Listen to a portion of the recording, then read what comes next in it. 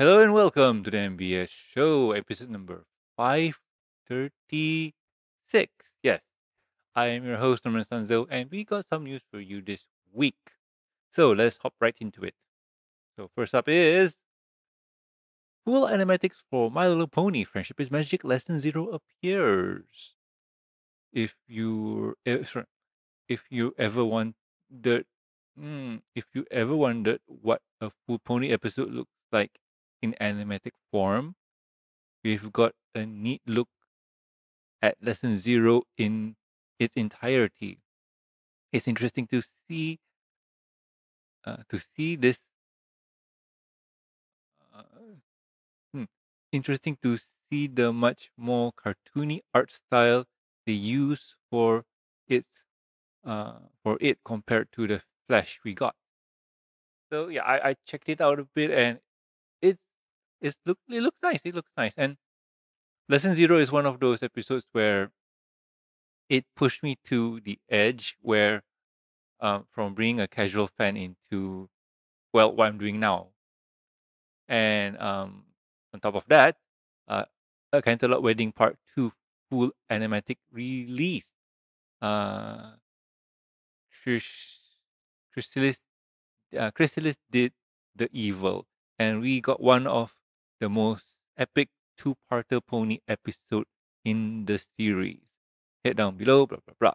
So yeah, um, if I'm not mistaken, the reason why this pops up, the reason why it pops up is because uh, a a person working on the project uploaded them, and this is not because they wanted to kind of leak the episode and whatnot. It's more of a what you call this resume where they want to show what they did and so on. And hey, look, I work on this, and this is my portfolio.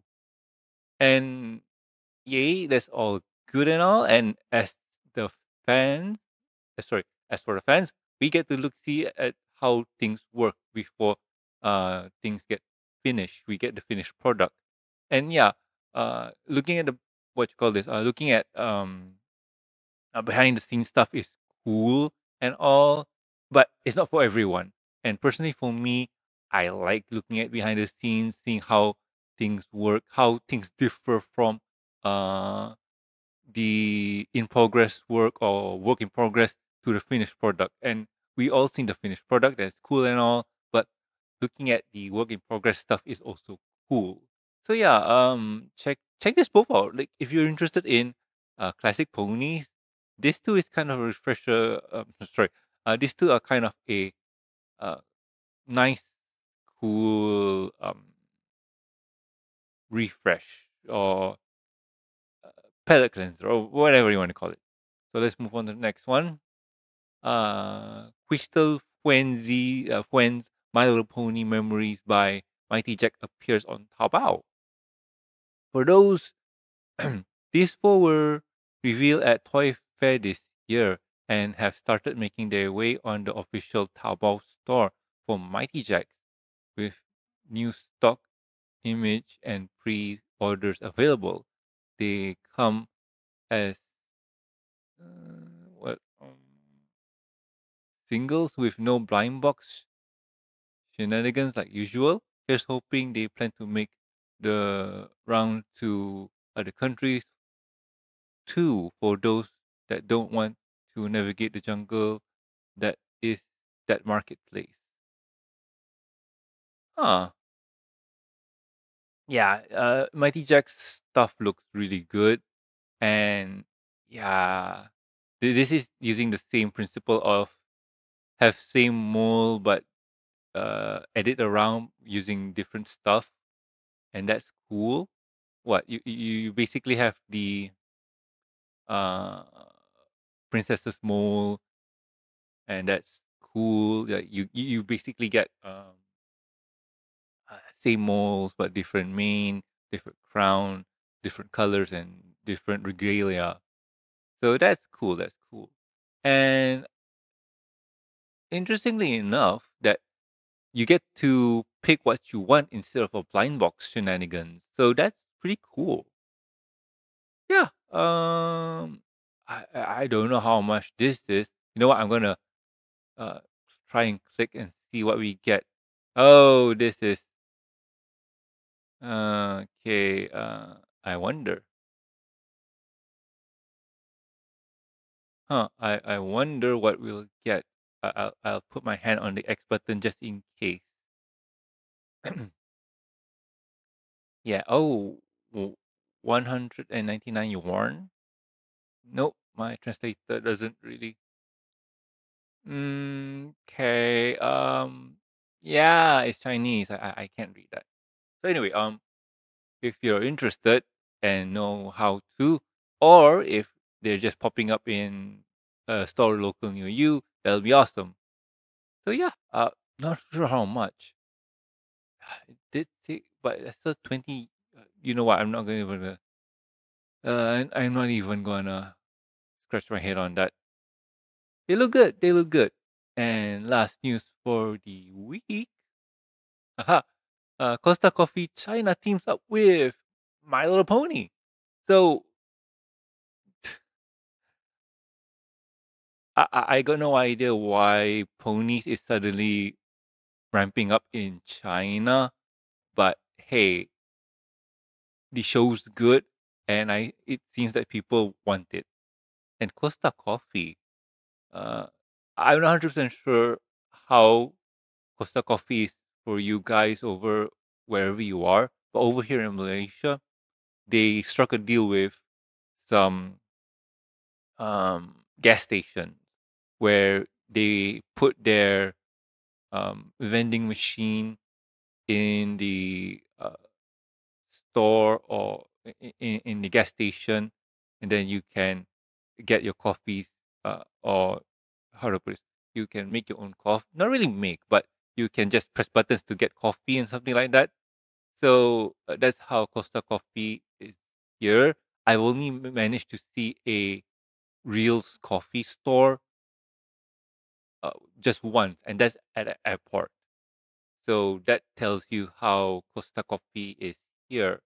And I'm assuming in China, there's probably pop up stores everywhere. So not really pop up. They're like there's stores over there that do this. So yeah, going down. Okay, let's just read this. The Chinese G4 Renaissance continues with a bunch of new merchandise from a company called Costa Coffee, including its mugs, totes, accessories, and more, all with our beloved G4 horse adorning every inch. Hit down below. Okay. So I've seen this bag before. This is one of those bags where it holds bags. You got a window to see your stuff.